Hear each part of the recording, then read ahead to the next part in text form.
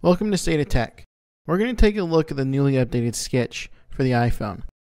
If we open up the application, it's going to load us here into our camera, and you can see the whole new redesign for Skitch. Now, the one thing that we're going to do right here off the top of the camera is you see we have that arrow right there in the middle of our screen. So whenever I choose to tap to focus on the screen, it's going to reposition the arrow to point at that specific instance. So right now I'm going to try and tap to focus on these SD cards right here. And so once I've got it in focus, I'll go ahead and snap the photo, and you see that it automatically adds that arrow here for me to go ahead and annotate my photo with. So I can go ahead and drag and resize it, do all the things I normally would do with Skitch, and I can even resize the photo. And then I can go ahead and tap there and then tap to add text. So it's going to get me into my notes and the annotations very quickly right here on the iOS 7 interface.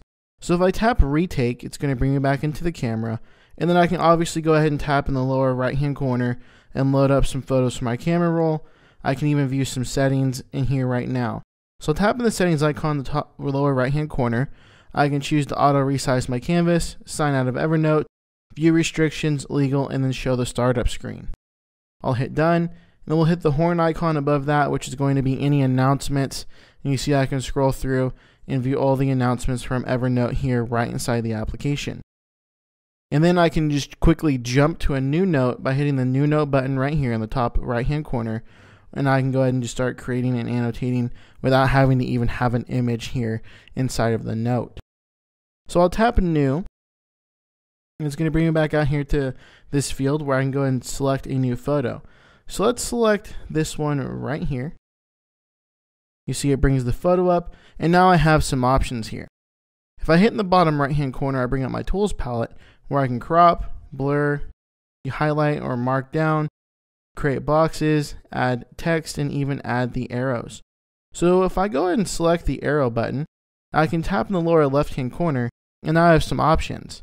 You see I have color palettes on the left hand side of the screen, and then I have the arrow size in the bottom portion of the screen. So I'm going to select blue, which is going to give me a blue arrow, and then I want this arrow to be big, so I'm going to select the bigger one. Now I'm going to tap anywhere in the field, and it's going to add that arrow for me, and I can even go ahead and drag it out and select and create new ones. Tapping on an arrow, I can go ahead and delete it. Tapping on this one again, I can go ahead and resize this however I'd like to. I'll go ahead and point it into the middle, and now we'll do tap out of there, so I no longer have the arrow selected. Now do be careful, because if you tap anywhere on the screen with a tool selected, you are going to create a new one. So I'll hit delete, and you're going to want to use 2 fingers to pinch and zoom, or to pan around this actual image so you can get everything the way you want it to. Now I'll go ahead and bring it and center it up here, and now I'll hit the tools, and let's go ahead and add some text. We'll tap on the field,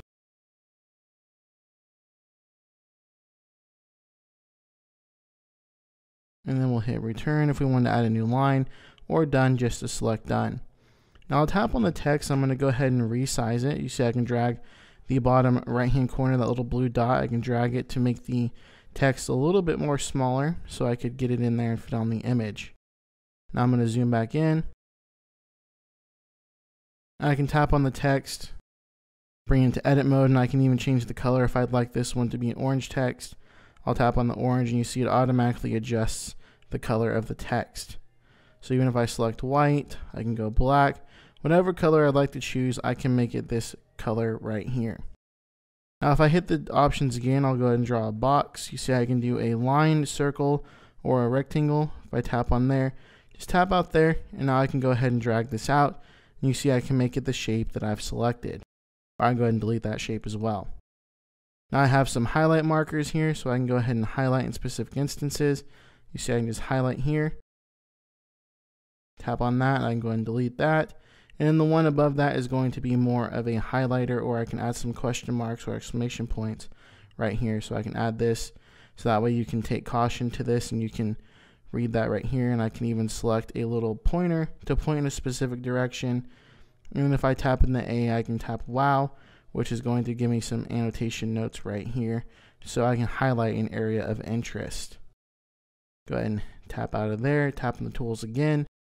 I can even bring up right here the blur, so I can select a specific instance of the image, and it's going to go ahead and blur that image out for me so I could delete sensitive material on an image. And then the last one is going to be crop, where I can go ahead and crop the image to a specific area if I wanted to just use that area for the image. You see it crops it down for me.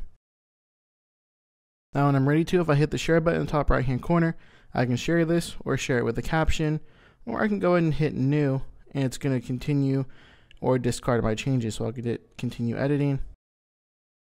And maybe I made a mistake on this one, so I'll hit undo and you see it brings me back out. Hit undo again, it brings me back out for my crop. Hit redo and it go ahead and saves everything right there. So I'll share this, go ahead and tap share. I can do it with Messages, Mail, Twitter, Facebook, Flickr, or Evernote, and then even assign it to contacts, save image, or copy and print. So if I tap Evernote, it's going to go and send this note off to Evernote, and now I can hit new, and it's going to bring me into a new palette, and I can load up the menu again, hit the new button, and you see it's going to bring me here to create a new note right here on Skitch for the iPhone.